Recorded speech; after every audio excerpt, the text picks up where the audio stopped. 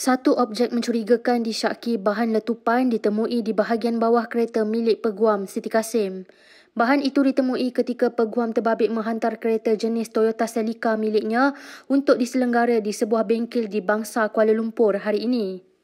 Objek mencurigakan itu dikesan seorang mekanik selepas kereta berkenaan diangkat oleh mesin sebelum ditemui di tayar belakang. Dia membuat perkongsian secara langsung di Facebook untuk menceritakan pengalamannya. Then, after I dropped off my car, I went to have lunch. And guess what? They suddenly call me and then they say, Siti, what happened to your car? And I said, what happened? Then they say, you tengok itu gambar WhatsApp. So I look at the WhatsApp photos they sent me. I was so shocked. They showed me this thing here. You guys, this is my car, okay?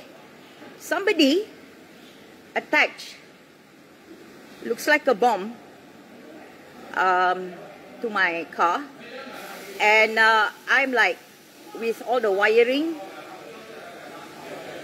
and all that, and the mechanic here said to me that ini baru pasang, dia kata.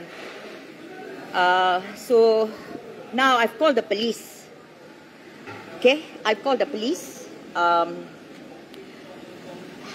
I call 999 lah, of course, I mean a potential bomb here.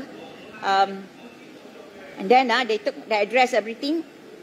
And now the people here, they cannot bring any car because they're so scared in case this bloody thing goes off. Bengkel itu kemudiannya dikosongkan untuk pemeriksaan.